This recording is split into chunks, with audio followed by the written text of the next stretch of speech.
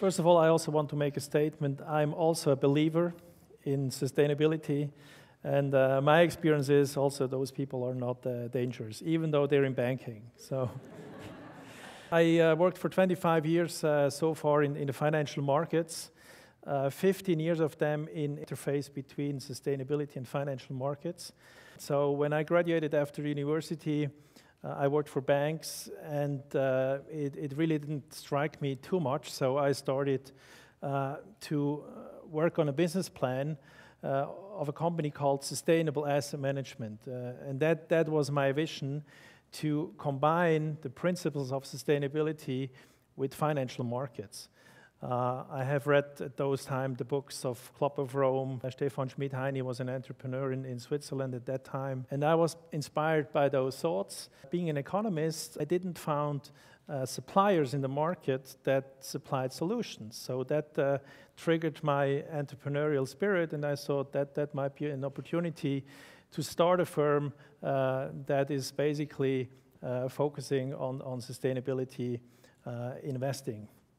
That was back in 95, and I would like to share some of my experiences during that time and some of my vision for my next venture, which is a bank which is purely based on sustainable principles. So that piece of paper really changed my life, not because it was so great what was written there, because it turned out that everything would completely differently that we have stated in the business plan. It would take much longer than we anticipated. It took much more money than we thought, but it was a very interesting experience to build it up. And we had a few challenges because sustainability is such a long-term concept and financial markets are so short-term. And I have an example here that gives you an illustration how difficult that balance is. If you are 30 or 40, you pay your monthly contribution to your pension fund, and your pension fund will pay out that amount in about 20, 30 years.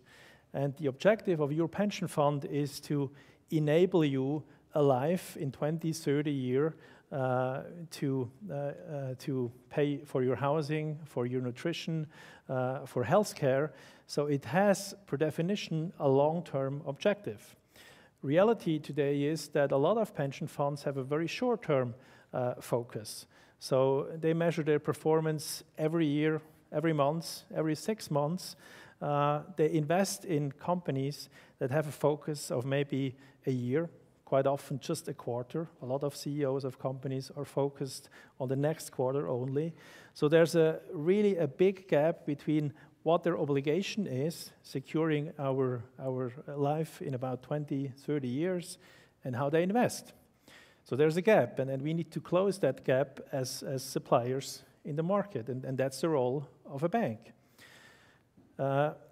Another example is we have become very, very short-term oriented in how we invest our funds.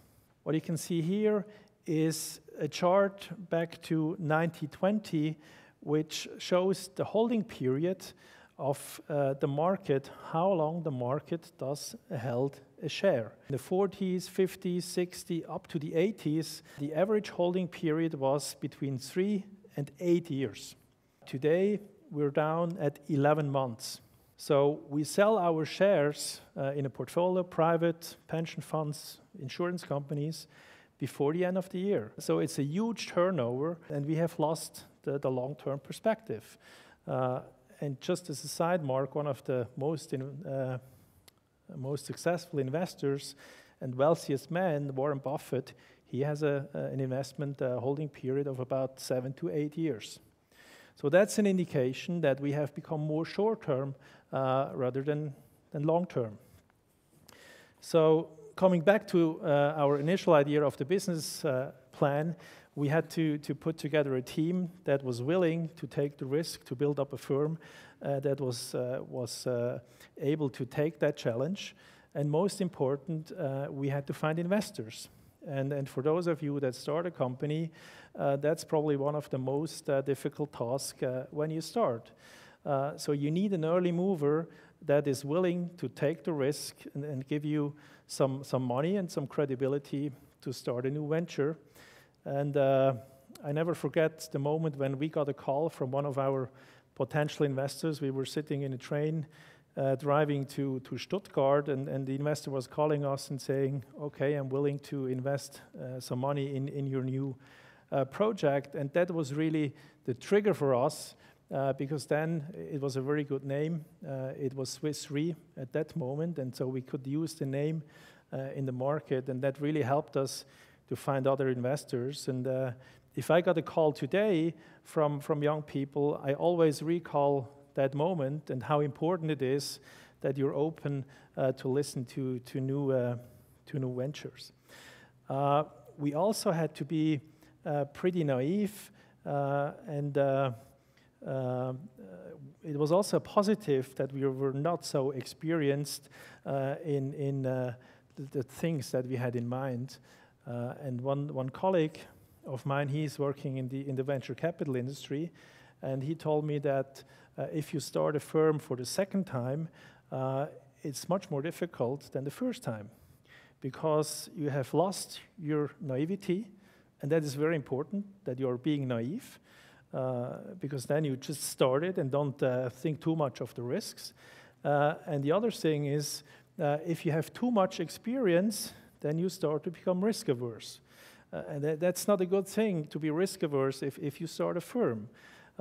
So I think for those of you that are in your 20s or 30s, you have a huge opportunity, and you have a time slot that maybe will close in your 40s or 50s, because then you have much more experience, and maybe too much experience to start a new venture.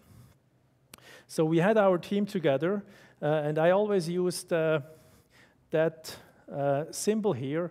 It's a mountain, and it starts at base camp 1, or far away from the mountain. And the first and most important point is the vision. You need to have a vision, and everybody in the team needs to share the same vision. It's important for the people that they know whether this mountain is Mount Everest or Uetliberg. It really makes a very, very big difference. And so that's very important, that you have the same vision in your team. You need people that are very courageous, because you will be exposed. Your people will be exposed. Because you will tell things to the market that are new. So you really need people that are willing to take risks. What is also a very crucial element is the staying power. My experience for most of the projects that we have done is that it takes much, much longer than you anticipate. It takes 3 times longer. It is 3 times more expensive than you think. So you need a team that is really able to get through to that phase.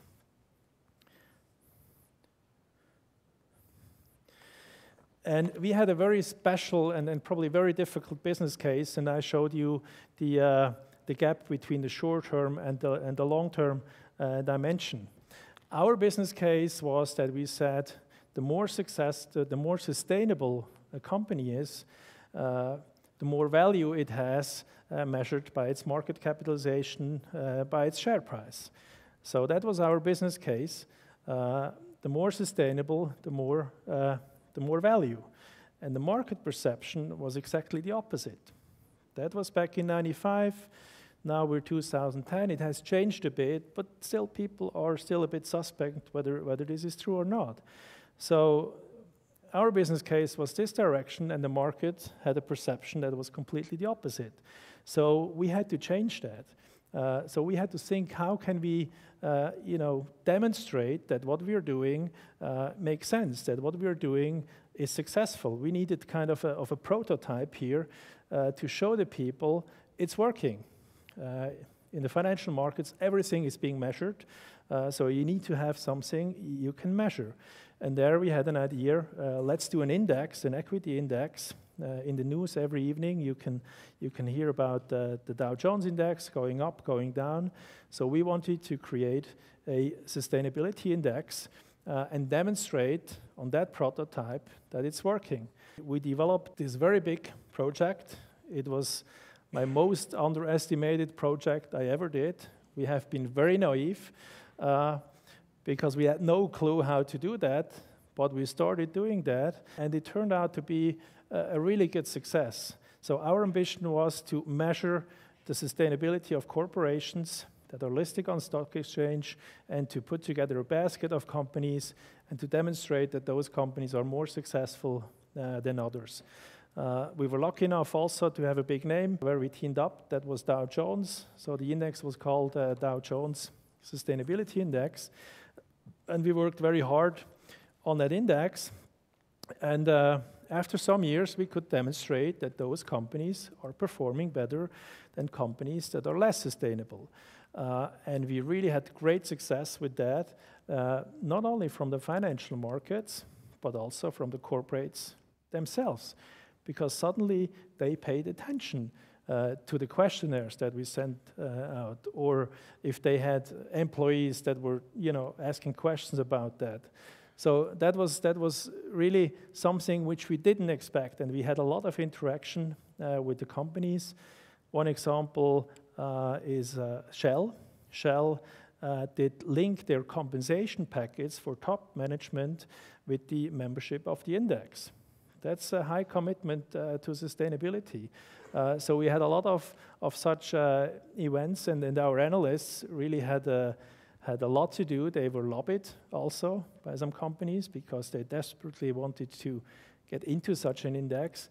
But we had an impact, and corporates were moving forward in their objective towards sustainability. So we had a lot of success with that index. A lot of investors invested in that. But for us, the vision was that we had an impact on those corporations. They were moving up the agenda with their sustainability strategies. They were investing, very substantial amounts of money into new technology, into cleaner technology. Transparency became much more important for them. And the most important thing, they couldn't go back, because once you have applied such a strategy internally towards your employees, towards your investors, towards your clients, you have to stick to that and you have to improve. That's really something very important. Those companies had to move forward in their objective. So for us, that was a good success. It gave us also a platform to develop other stuff. That was never mentioned in the business plan, but it turned out to be one of our most important initiatives, and that also shows you how important it is to be flexible and to take other routes if necessary. And still, today there is less than 2 or 3% invested in sustainability strategies. So we sold the company, and we decided to launch a bank which is solely focused on sustainability investing. And looking at the challenges we still have compared to 15 years ago, they have become much bigger today than they were 15 years ago. One example is ecological footprint, which is increasing at a dramatic rate. We are using 1.5 planet today compared to 1 planet 25 years ago. In Switzerland, it's about 2 planets a year. So, we have a heavy impact, and it's highly leveraged. It looks like the debt level of Greece. They also had such a high leverage. Also, demographics is not playing in our fields. We had a doubling of population in the last 30 years. So all of them are using energy, water, electricity. So there will be a heavy burden. And also in financial markets, the public debt is increasing at a dramatic rate. Also, if you look at that from a long-term perspective. So we still have all kind of environmental challenges, and we need to deleverage. If you look at all those levels we have reached, we need to deleverage, and we need to have more sustainable business models. And financial markets and banks play a very, very important role in that. 35% of all corporate earnings worldwide come from the financial markets. So in changing also the economy, banks do play a very important role.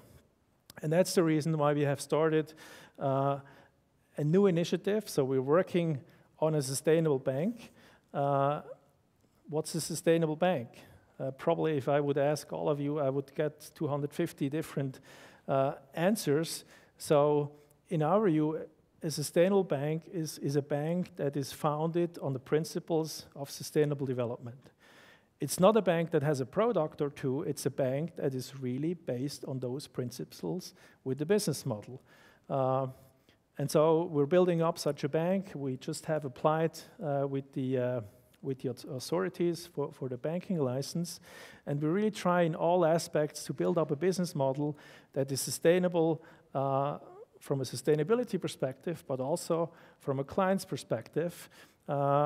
So we try to avoid conflict of interests. Banks have a lot of conflict of interests.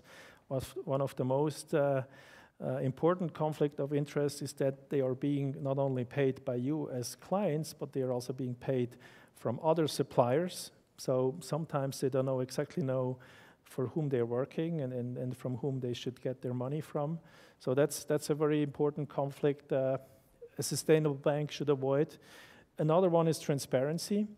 There was a study in Germany recently, and they demonstrated that about 30 to 70% of the fees are not disclosed or hidden. So you're not fully aware how much you pay for that. And so that's also an important element. One of the most important elements that we believe is that you should have an impact when investing. Most of the people that invest their money don't know exactly what is happening with their funds. And this morning, Robin Cornelius was saying that textiles will talk, and I believe that also portfolios will talk and will tell, where they have invested, whether they had a positive or whether they had a negative impact from a sustainability perspective. So I think there's a good timing for such an initiative. So we need to rethink banking. Banking has to be more embedded in the economic and societal framework. It has to be long-term, and it has to be an impact. And I would like to invite you also and encourage you in your role as clients, in your role as investors, to focus more on the long term. Thank you.